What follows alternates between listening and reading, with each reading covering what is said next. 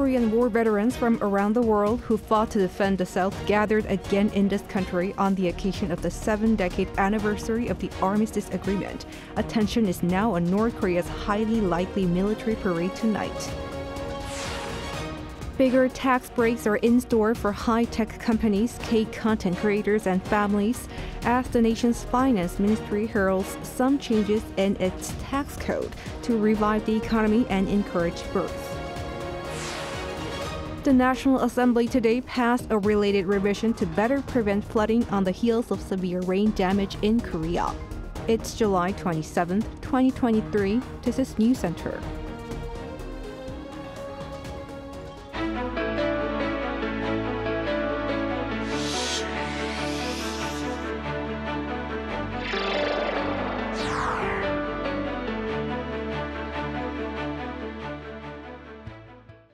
Good evening. Thank you for joining us. I'm Yoon. On this day exactly 70 years ago, the 3-year-long Korean War ended in an armistice agreement.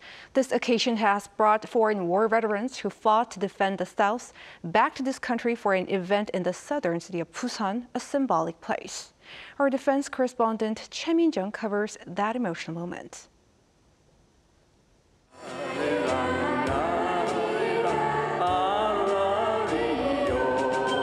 93-year-old British veteran Colin Thackeray passionately sings the Korean traditional folk song Arirang. Thackeray is among the 64 Korean War veterans currently in South Korea to commemorate the 70th anniversary of the Korean War Armistice Agreement. He was invited to sing the song at the thank you banquet in Busan on Wednesday evening, recalling the times he had done with his comrades during the war. The Minister of Patriots and Veterans Affairs also showed appreciation for their sacrifice and contributions to the development of South Korea. The solidarity brought together 16 nations that sent their combat troops, 6 nations that provided medical support, and 38 nations that sent materials to Korea. These countries gave us the greatest victory and forces that led to the successful post-war reconstruction of our country. U.S. Korean War veteran William Word said he's been thanked many times, but all the honor should go to the Korean people. When I went home, my home was still standing. My family was complete.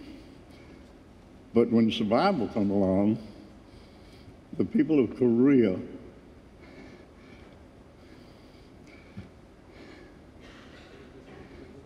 rebuilt their nation, their homes, their cities, their families, and their lives.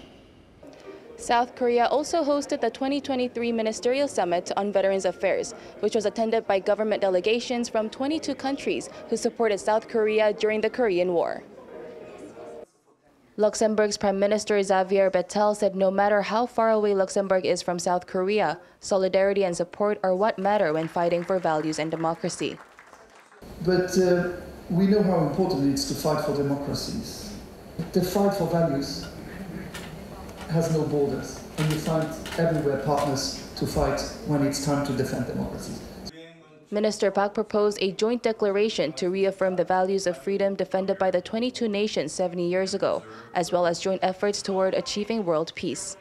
South Korea also held bilateral discussions with Australia, France, Luxembourg, and Turkey to further solidify the friendships established during the Korean War. Choi Min-jung, Arirang News, Busan. In light of the Korean War Armistice Day on this Thursday, President Yoon and First Lady Kim Gon-hee paid their respects at the United Nations Memorial Cemetery in Korea, located in the southeastern port city of Busan. With him were visiting delegations from UN force nations, including Xavier Bettel, the Prime Minister of Luxembourg, and Cindy Kiro, the Governor-General of New Zealand.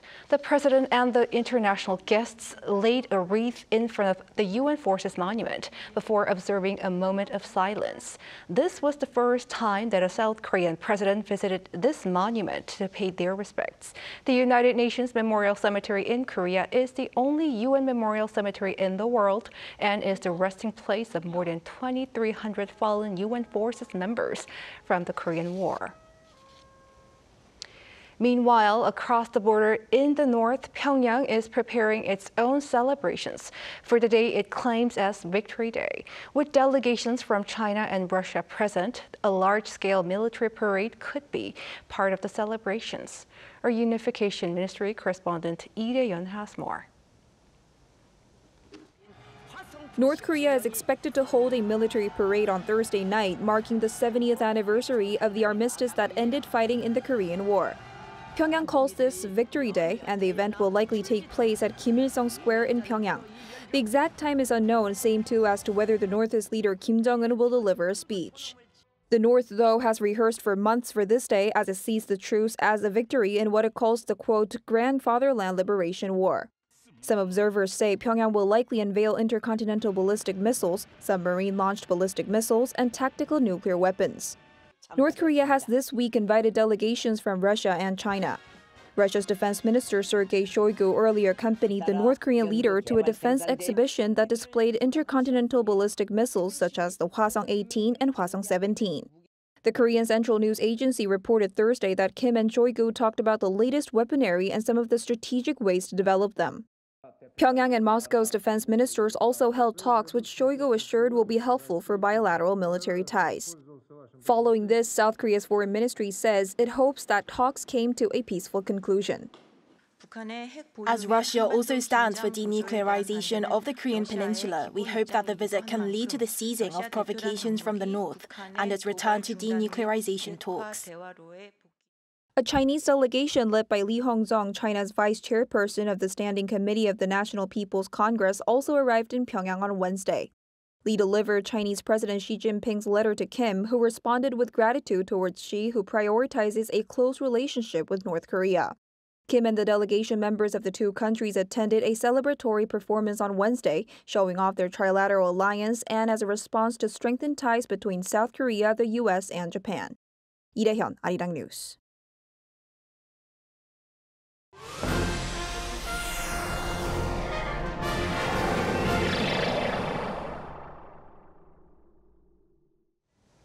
Some changes were announced today for Korea's tax code for this year to boost the economy through giving more tax incentives. One of the main goals is to raise the global competitiveness of the nation's key industries. Ji-young reports. Boosting the competitiveness of South Korean companies on the global stage while also supporting businesses and people's livelihoods. This is what South Korea's latest revision to the tax code published on Thursday mainly aims to do, as well as prepare for the future. This year's tax revision has put emphasis on providing strong support for South Korean firms to better compete in the global market, including those in the Korean content industries and national strategic technology. One of the highlights would be sharply raising tax relief for Korean content makers so that more K-dramas, movies, and reality shows can be brought to the world.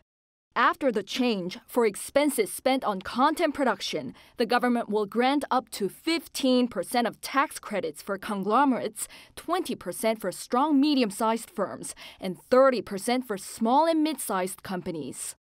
The tax code revision also aims to provide higher tax relief for firms investing in the semiconductor industry and other strategic sectors that'll drive growth for the country, known as the K-CHIPS Act. Tax credits for conglomerates investing in chip facilities will be up to 25%, and small and medium companies will be getting up to 35%. Also, there would be greater tax benefits for companies returning to the country from offshore operations by providing them 100% of income and corporate tax cuts for the first 7 years and 50% in the following 3 years. Another major part would be reducing the tax burden for small and mid-sized family businesses when it comes to inheriting them by putting more companies into the lowest tax bracket of 10%. The term for payment will also be dramatically extended from the current 5 years to 20. With all the changes, the government says the tax code revision will result in a roughly $390 million drop in tax revenue.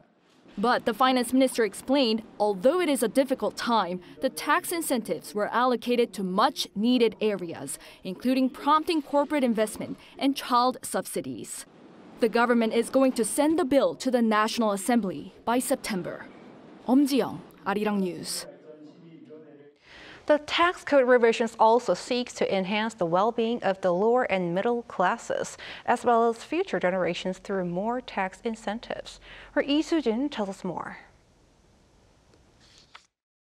South Korea's revision to the tax code this year includes measures aimed at boosting the local economy. The latest tax revision published on Thursday by the Finance Ministry seeks to expand tax benefits not just for newlyweds but also for the lower and middle classes. We plan to increase support for the lower and middle classes to help the private economy recover quickly and to actively address structural issues such as the population decline. The most highly anticipated tax revision was arguably the tax exemption on funds gifted by parents to their children when they get married. The government has decided to expand the threshold from $39,000 to around $117,000 for inheritances given by parents to their children 2 years before or after the date of their marriage registration. In a more direct move to help boost birth rates, the government will also increase payments provided to families from around $620 to around $780 per child. The income limit for families eligible was also raised from around $31,000 to nearly $55,000. In addition, taxpayers can qualify for tax credit rates that amount to 15% of medical expenses that exceeded 3% of their total income. The tax credit limit of around $5,500, however, will no longer apply to children under the age of 6 starting next year. It's also not just people that are benefiting. VAT exemptions will be applied to more than 100 types of pet medical expenses starting October this year. The government is also looking to improve people's livelihoods. It will raise income tax deduction rates by 10 percentage points for credit card expenditure between April and December next year at traditional markets and on recreational activities. The 2023 tax reform bill, which will be submitted to the National Assembly in September, is expected to go into effect next year. Lee Soo-jin, Arirang News. Lawmakers in Korea today passed the Rivers Act revision responding to the recent catastrophic flooding and landslides following unusually heavy monsoon rains. This will allow money from the state coffers to be used for flood prevention measures. Kim Jong-sil reports. I declare that the amendment has been passed.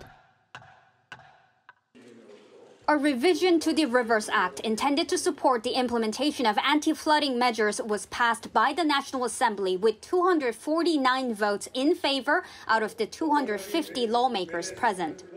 The bill was passed in the plenary session with an overwhelming approval rate regardless of political party. The swift decision came after about 2 weeks since catastrophic flooding and landslides in central South Korea resulted in 47 deaths and ruined people's livelihoods. The Rivers Act revision has drawn a lot of attention after 14 people died when a river burst its banks due to heavy rain and flooded an underpass in Osong in a matter of minutes. The amendment allows the state to provide financial support for the maintenance of designated regional rivers currently conducted by local governments whose water levels may change due to potential flooding downstream by rivers maintained by the state. Until now, local governments were responsible for the maintenance of regional rivers, and this was not funded by the national government. As a result, local governments experienced budgetary problems in maintaining regional rivers, making it difficult for necessary repairs for the rivers. The parliament also passed revisions to water system management and support for residents near the Kumgang, Nakdonggang, Yeongsangang, Samjingang rivers. With the revisions setting the legal framework for water-related disasters such as droughts and floods, these residents can use money from the water system management budget for disaster prevention measures. The revised law will be enacted as soon as the government publishes it in its gazette. Kim Jong-sil, Arirang News. The U.S. Federal Reserve has raised its key rate by 25 basis points, bringing the figure to the highest level in 22 years. It's also creating the largest ever gap with that of South Korea. Moon Hae-ryun explains. With the Fed's latest decision to hike the key interest rate by 25 basis points, the difference in key interest rates between South Korea and the United States has reached an all-time high. The FOMC announced Thursday that it had lifted its interest rate to the 5.25 to 5.5% range, bringing the gap between it and the Bank of Korea's rate of 3.5% to 2 percentage points. This is the first time in history that the rate difference between the allies has reached the 2 percentage point mark, prompting concerns over the impact this could have on the South Korean won-US dollar exchange rate and sparking interest in the Korean Central Bank's response. The won has been losing ground against the greenback, closing below the $1,301 rate at 1,275 won on Wednesday as a result of sluggish IT exports and the country logging a trade deficit once again in July. An increase in interest rates by major economies like the United States often leads to a devaluation of other currencies such as the Korean won, as investors are drawn towards more profitable investment prospects. The BOK has kept its benchmark rate at 3.5% for nearly half a year now, with its latest decision 2 weeks ago to maintain the rate for the 5th month in a row. Speaking at a central bank meeting on Thursday, Deputy Chief Lee Seung-un remarked that there is still a long way to go until inflation recovers to 2% and that further monetary tightening may be necessary despite the consumer price index slowing to the 2% range in June for the first time in 21 months. The central bank had previously announced that rate hikes to 3.75% may be possible amid inflation uncertainty, with its inflation forecast for July announced on Wednesday at 3.3%. He also said the central bank will closely monitor related market conditions by watching out for increased volatility in domestic and foreign financial markets due to changes in policy expectations. Finance Minister Chu Kyung-ho, also speaking on Thursday, said the government has plans to stabilize the domestic market. The government will continue to strengthen resilience against external factors by bolstering the current account balance and other economic fundamentals, ensuring that South Korea's financial and foreign exchange markets are stable. Moon Hae-ryun, Arirang News. South Korea's total population continued its downward trend for the second consecutive year in 2022, owing to a low fertility rate and a rapidly aging society. According to Statistics Korea on Thursday, the country's total population decreased by 0.1% from the previous year, dropping to 51 million. Experts note this seems to be a result of an increased mortality rate due to COVID-19, alongside a continuous drop in the number of newborns. In the meantime, the number of foreign nationals residing in the country went up some 6% to reach 1.75 million.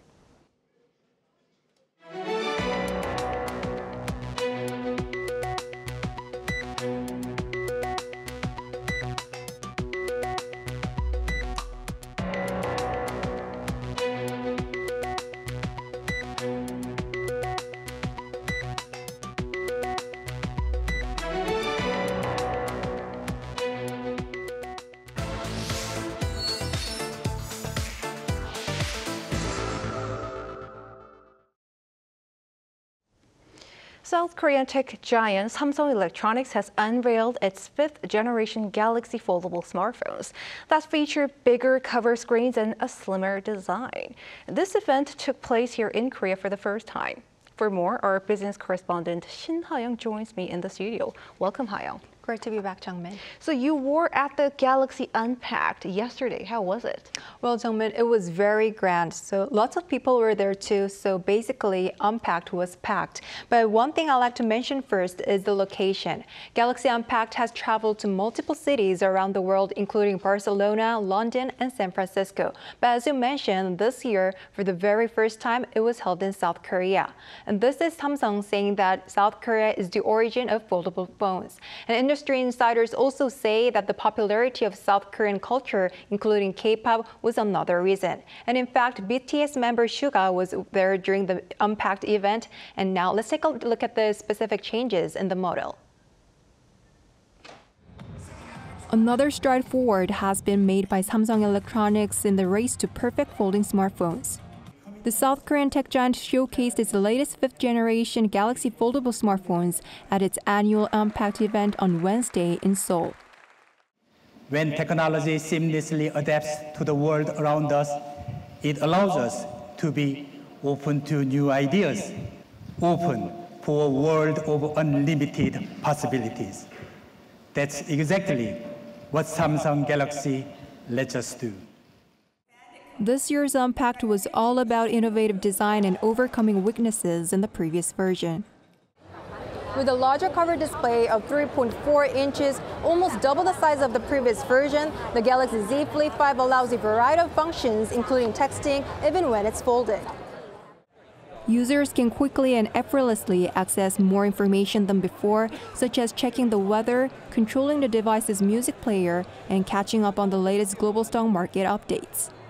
Users can also review, adjust the color tone, or delete images easily with the Quick View function on the cover display.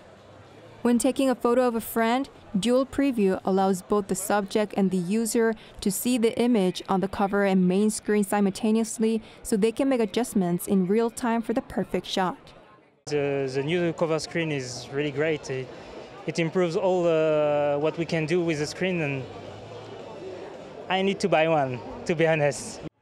The biggest change to both the Z Flip5 and the Z Fold5 is the new hinge that allows the phones to close completely while minimizing screen creases.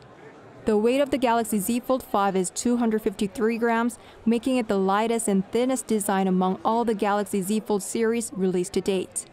In terms of function, multitasking has been significantly enhanced compared to previous models. Taskbar, which allows a quick switching between applications, has been improved to provide access to up to 4 recently used apps. Additionally, the two-handed drag and drop feature allows users to select an image from the gallery with one hand and easily paste it into Samsung Notes using the other hand, making app and screen switching even more convenient. One expert says the latest devices are expected to help Samsung continue to lead the global foldable market. Competition in the foldable market seems to have intensified as companies like Motorola and Google have also entered the market. However, a company that first entered the market with better technologies would dominate. Samsung is expected to lead the market. Pre-orders for the phone start next Tuesday in South Korea and will be available from August 11th. Retail prices start at $999 for the Galaxy Z Flip5 and $1,799 for the Galaxy Z Fold5. And Samsung Electronics today unveiled its financial results for the second quarter. How did it perform and what's the outlook down the road? You're right, Jungmin. Due to the sluggish chip industry, the company's operating profit for the second quarter saw an on-year decline of over 95%, reporting some $526 million. And this is the lowest quarterly figure in 14 years. And sales also fell, dropping over 22% on year to $47.2 billion. In the meantime, Samsung's mobile business played a significant role in supporting the overall performance by achieving an operating profit of $3 billion during the same period. And despite the fall in revenue due to a decrease in smartphone shipments, it maintained a strong position amid a sluggish global demand. And Samsung is top in the global smartphone market with a market share of 22%, followed by Apple at 21%. So with these new models released, it plans to have a stronger presence in the market and improve its performance in the second half of this year. Thanks for the wrap-up, Hayo. Thank you.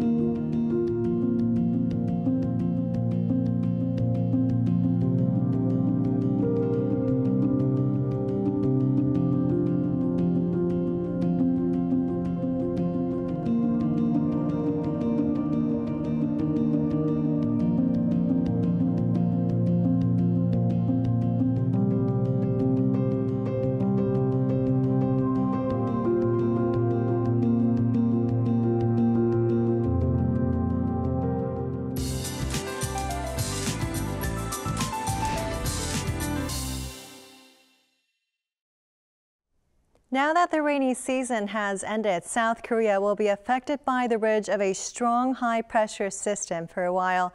Scorching hot weather continues, with highs surpassing the seasonal average.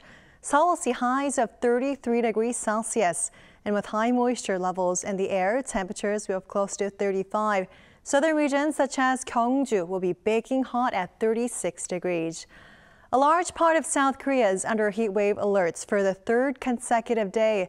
Advisories have been raised to warnings for more inland regions. Extreme heat can lead to dehydration and fatigue.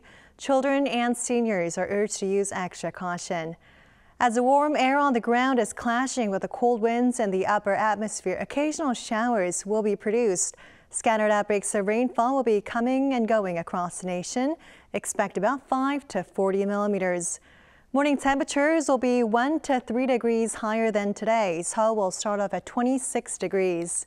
Most regions will see showers for the daytime. Highs in Seoul will be reaching 33, Daejeon and Chuncheon 34, Daegu will be topping out at 35 degrees. Scattered outbreaks of rainfall will continue for central regions until Saturday. That's all for now, and here are the weather conditions around the world.